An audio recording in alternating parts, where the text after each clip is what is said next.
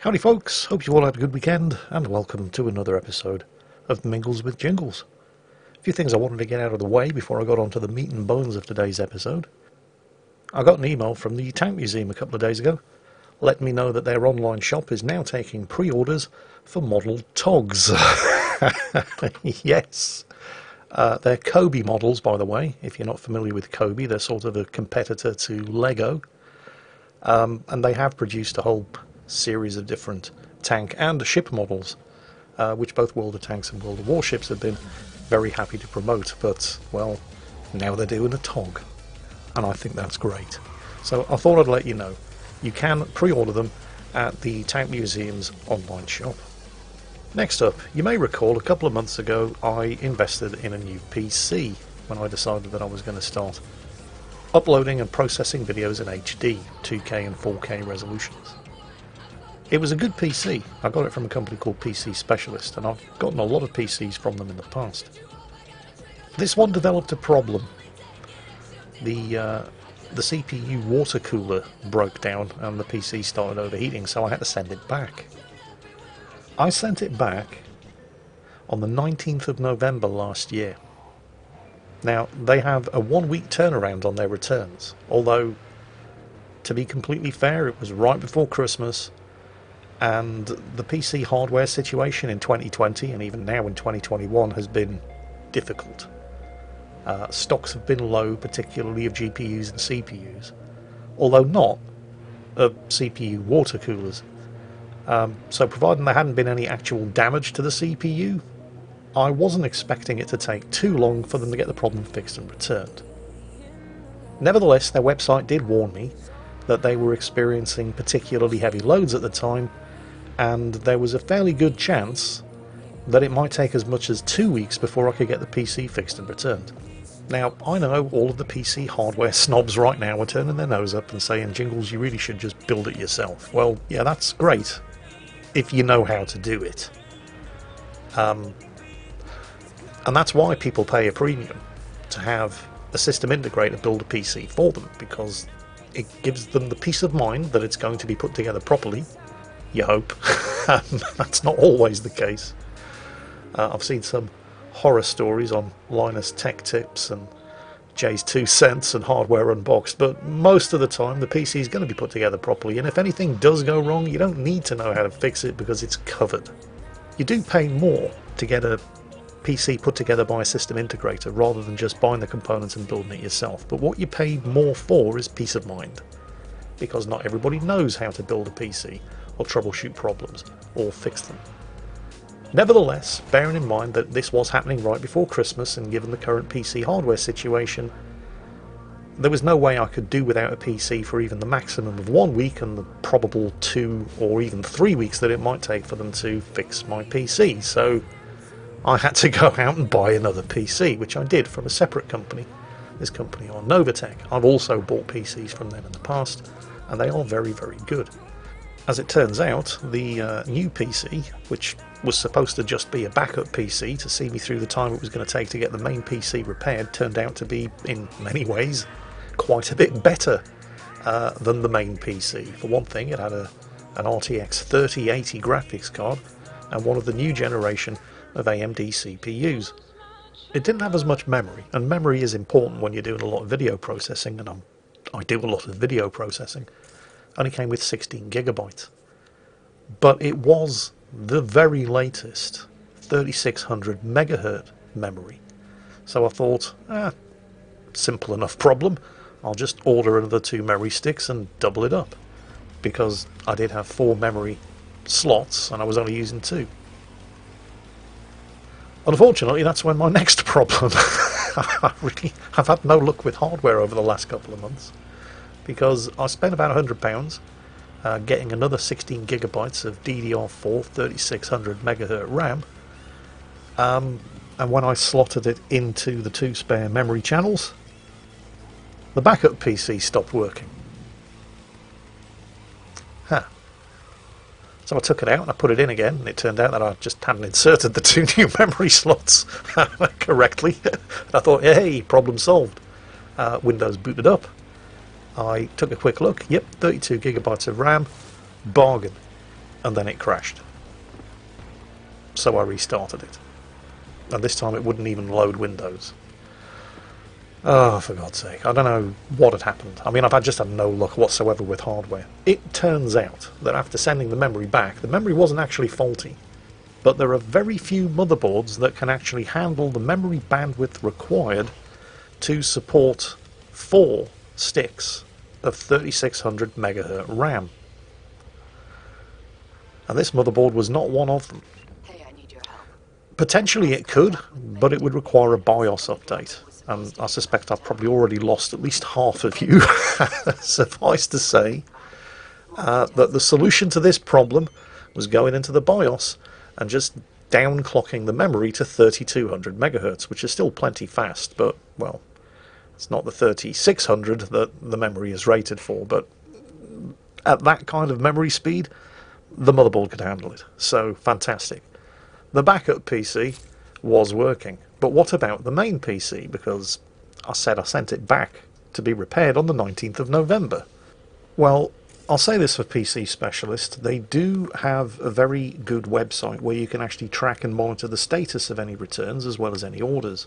And I have been tracking and monitoring the status of the return, and about a week ago I got sick and tired of checking the return status and seeing that it hasn't changed since I sent it back to them for repair 2 months ago. Not a week, not 2 weeks, not 3 weeks, 2 months. And they haven't even opened the box that I sent it back to them in. So I sent them a very angry email. It took them 3 days to respond to that. Normally, I have nothing but praise for PC Specialist. As system integrators go, they're usually one of the best, but I'm finding it increasingly difficult to recommend their returns process. 2 months. I've only had this PC 4 months.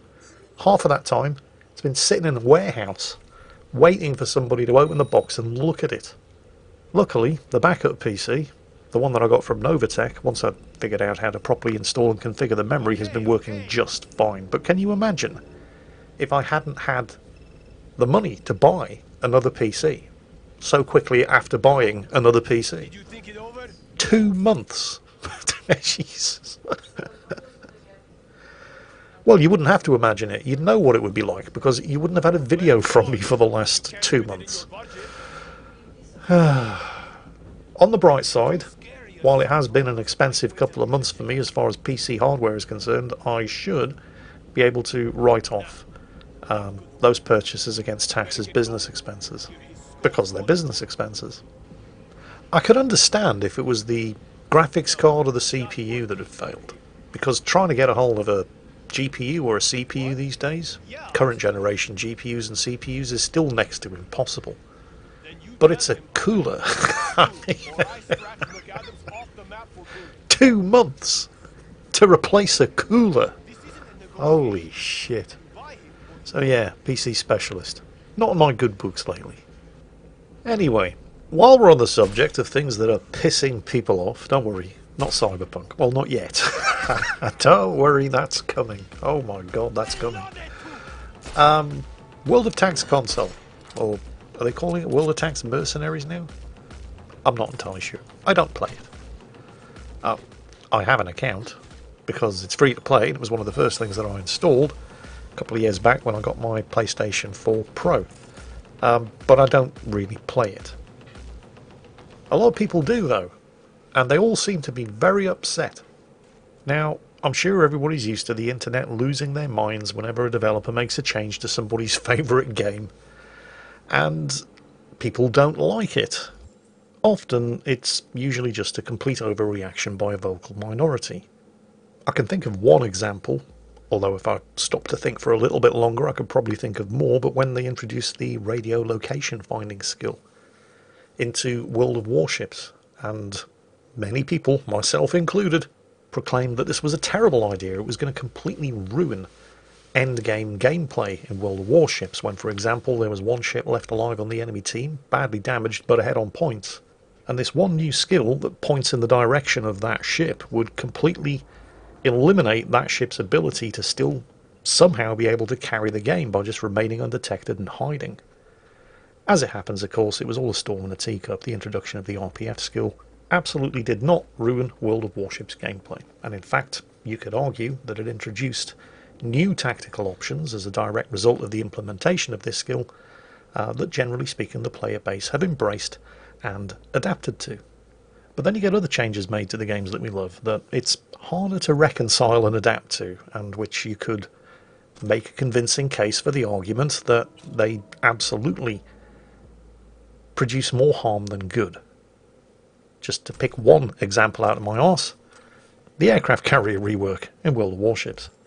The aircraft carrier rework is a good example of a change to one class of ships that actually has ramifications that extend beyond just that one class of ships, but it is still just one change. I mean, it changes the way the game works for everybody where there's an aircraft carrier in a match, but it is just the one change. Over on World of Tanks console, if they just had to put up with one change to the way that game works, they would probably still have had a lot to complain about, but it would have still just been only one change. As it happens, when World of Tanks console players logged into the game on December the 14th, a lot of them could have been forgiven for thinking they were playing a completely new game, and they weren't particularly happy about it. Now, as I said, I don't actually have a horse in this race. I don't play World of Tanks console. That also means I don't really have a frame of reference to compare what the game is like after the 14th of December update and what it was like before the 14th of December update. So I'm simply going to read some of the posts that were made on Reddit about it. I do hope you're strapped in for this because it's going to get emotional. And I quote, "So, now I have tanks that gain 400,000 convertible XP because according to the game, my extra crew XP on my best crews was converted to convertible XP. Because, and this is me by the way, not Reddit, they changed the way the crew system works. It's one of the many things that they changed. Anyway, back to the quote. I now have 17 million convertible XP when I had about 6 million before. The conversion rate being 25 free XP per 1 gold means I'd have to spend 680,000 gold to convert all of it. But since they turned my excess crew XP to convertible, I gained 11 million extra convertible XP. That would cost me 440,000 gold to convert. That's $1,760 I'd have to spend to get something back from my old crew experience. This is incredibly scummy wargaming. Thanks, I'm not giving them another dollar." Another post. The battle heads-up display is the worst thing ever. You can't figure out which module is damaged, you can't understand who hit you, you can't see the icons or names of the tanks unless you point directly at them. It's just a huge pile of shit. I literally can't see the game, said another user. The map is too small, half my team are grey, ammunition and consumables are all identical looking and impossible to differentiate. Colourblind mode is now the default, and turning the option on keeps friendlies blue, makes the enemy grey. Blue is my problem colour, for fuck's sakes. Give me back red, green. I can't tell who shot me, where they shot me, or even if my gun's locked on.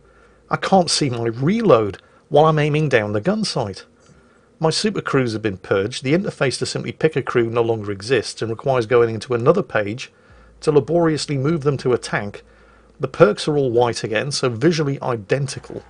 I can hop in a tank without a crew. Why is that even an option? The premium tech tree is just doldrums to get lost in instead of easily finding what you want. The garage isn't a garage, it's just purgatory. Instead of returning the hangar we've been begging for years, the garage heads-up display is too intrusive and oversized. You can't zoom out on tanks. The bumper options at the top are so grey they become invisible at a certain angle. You can't look at or rotate your tank when equipping camos. The upgrades tab in tank customization, what even is that? Challenge complete? Okay, cool. What challenge? I just wanted high-res maps and tanks, not this fucking mess. Who asked for this? Another comment. What in the actual fuck happened to the battle heads-up display? I feel so information-starved. How much high explosive anti-tank ammo do I have at the moment? Gonna have to swap to find out. What tank is that around the corner? Good luck finding out. You'll only get an outline when you have line of sight. How much health does he have? Gotta look in the lower right corner now. You'll only have an approximation above his tank. Is it a medium tank? A heavy? A tank destroyer? Nope. It's all and none at the same time. Because until you look at it, it's just a chevron. Did I hit? Did I penetrate? Did I track? Dunno. Some white text flashed at the bottom of the screen, blended too well into the background, and then disappeared. I know I got 9 XP though for something. Something just killed a friendly? Time to check the kill feed, and wait, the kill feed doesn't report what vehicles were involved anymore. Well, shit. The battle's been going on for a while now. Let's check how much damage I've done, dealt, or assisted. Wait, where is that info? Oh, right. The one major improvement they've made to the heads-up display since I can remember is now gone. Awesome. Good lord, this is terrible. How are you supposed to plan engagements? How are you supposed to prepare for a spotted enemy tank when nothing on the HUD will give you a hint of what they are, other than the minimap, fair enough, or how much health they're at? This goes on for quite a few pages. I'm at a loss as to explain how they managed to fuck this up as badly as they have. I mean, the carrier rework in World of Warships is deeply unpopular, but it's just one thing. It's almost as if the World of Tanks console developers saw how unpopular the aircraft carrier rework was in World of Warships and said, hold my beer. Anything you guys can do, we can do better. Like I said, I don't have a horse in this race. I do not play World of Tanks console. Based on the results of this update, I'm certainly not in any rush to either. So, yeah, if you do play World of Tanks console, let us know what you think and how you're getting along in the comments. That's what they're for, after all. You know where they are.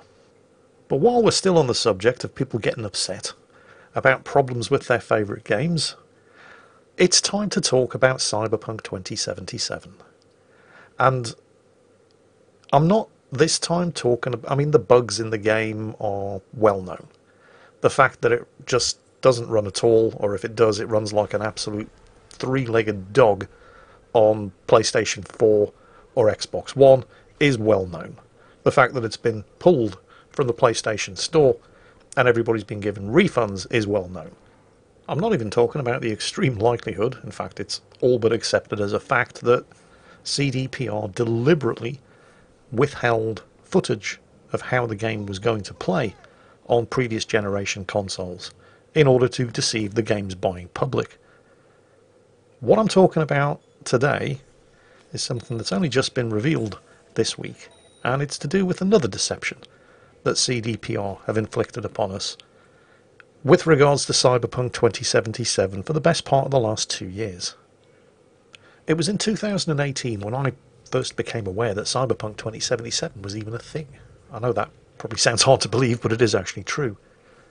It was when, I think it was at the E3 show in 2018, that CDPR released a 48-minute long gameplay trailer, and it's fair to say it took the world by storm.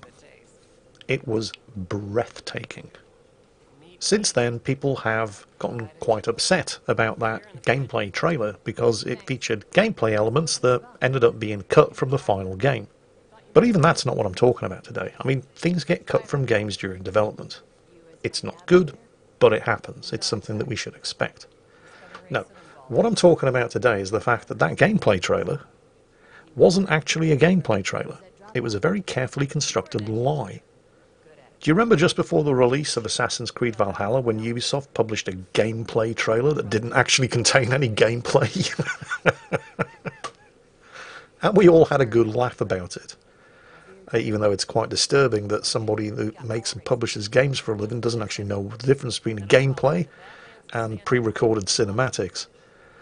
But it was fairly obvious that we weren't looking at gameplay and we were actually looking at pre-recorded cinematics. The thing is, what happened with CDPR's 48-minute gameplay trailer in 2018 was that it did look like actual gameplay. And as far as CD Projekt Red's executives were concerned, that was exactly the point. That was the lie, that we were in fact being sold. It was not gameplay. It just looked like gameplay. What it was effectively pre-rendered cutscenes, except they were made and stitched together and scripted using the game engine. The game itself wasn't even vaguely playable in 2018, but those of us who watched this so-called gameplay trailer couldn't possibly have known that. That was the whole point of the fake gameplay trailer, and it's been revealed in an article on Bloomberg by gaming journalist Jason Schreier that that is exactly what took place as a result of interviews that he conducted with 20 anonymous, because they want to keep their jobs, CD Projekt Red developers. And it's important here, by the way, I think, that we do make a distinction between CD Projekt Red's developers and CD Projekt Red's executives, because CD Projekt Red's developers are just as pissed off about Cyberpunk 2077 as we are. Quoting from the Bloomberg article here, interviews with more than 20 current and former CD Projekt staff, most of whom requested anonymity so as not to risk their careers, depict a development process marred by unchecked ambition, poor planning and technical shortcomings. Employees discussing the game's creation for the first time described a company that focused on marketing at the expense of development and an unrealistic timeline that pressured some into working extensive overtime long before the final push. CD Projekt declined to comment on the process or provide interviews for the story. Cyberpunk was an ambitious project by any standard. CD Projekt's previous success, The Witcher, was set in a medieval fantasy world full of swords and spells, but everything in Cyberpunk was a departure from that framework.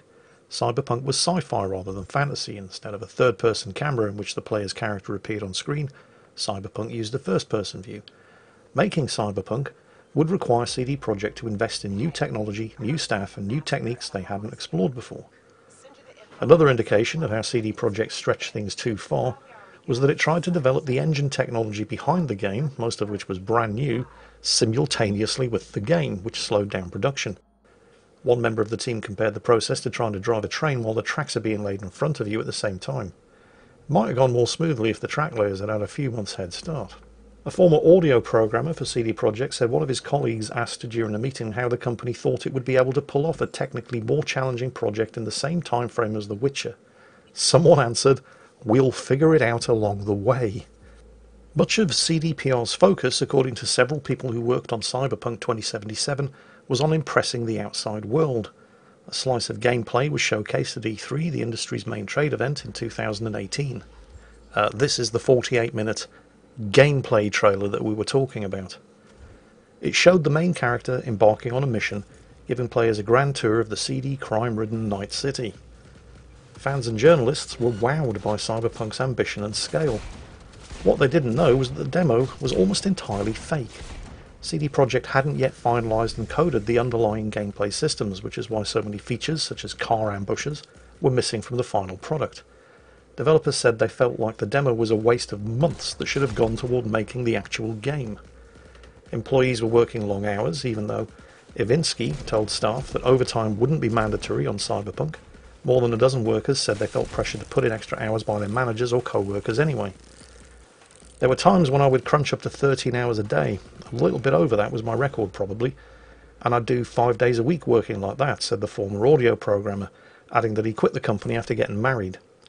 I have some friends who lost their families because of these sort of shenanigans, he said. And the overtime didn't make the game any faster. At E3 in June 2019, CD Projekt announced that the game would come out on April 16th, 2020.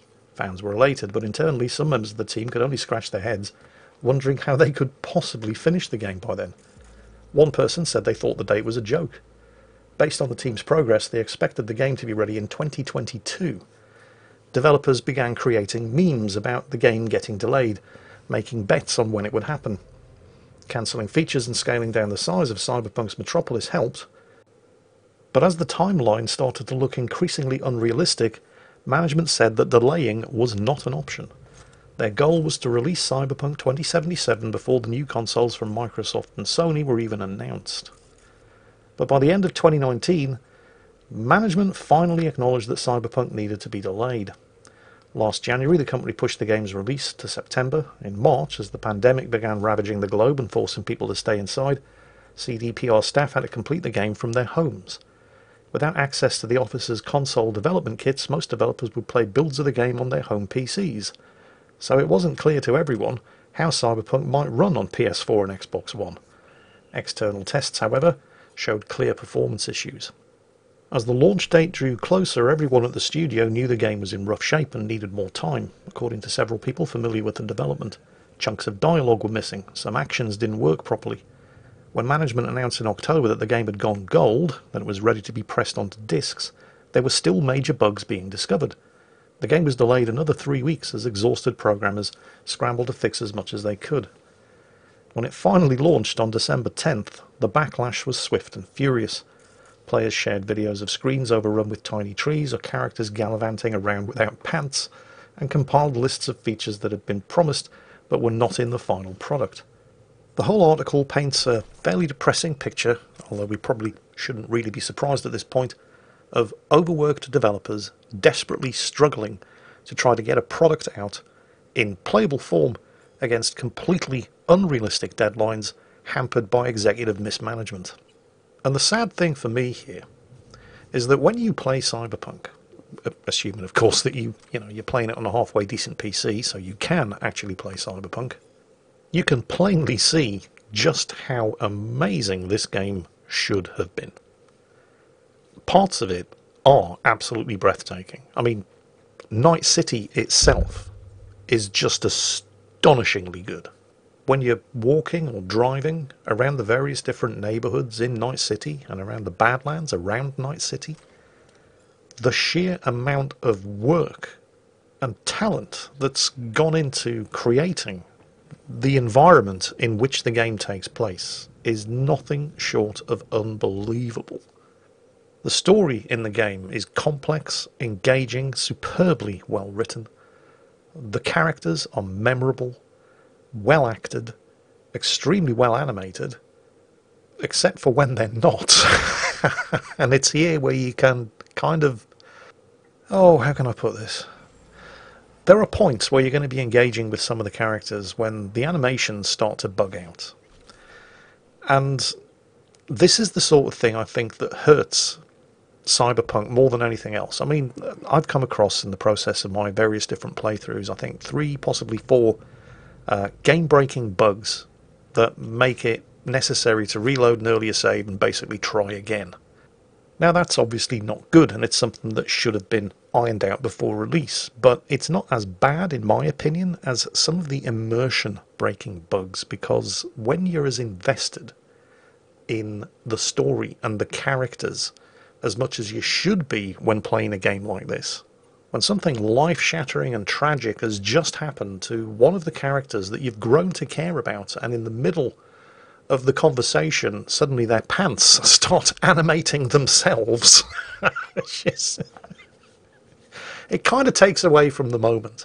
And that's a big problem in a role-playing game, where you're supposed to be able to engage with the characters and the plot and the story.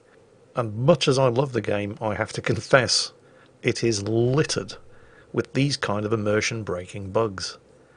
And it's such a shame, because you can clearly see the love that has been lavished on this game by those poor, overworked and horribly mismanaged game developers at CD Projekt Red. You can clearly see how great this game should have been, and probably will be 6 months down the line, once most of the major bugs have been worked out. But at the moment, it's a mess. It's a glorious mess in an astonishingly detailed environment, with an engaging story and characters that you're going to love and hate. But it is a mess. And it's a mess that it turns out CDPR's executives have been basically lying to us about for the best part of the last 2 years, since they released a gameplay trailer at E3 2018 that didn't actually have any gameplay in it whatsoever, but was instead a very carefully constructed and scripted tissue of lies. I guess the lesson here is, stop pre-ordering games. Wait until they've been released, read the reviews, then decide whether or not you want to spend your money on it.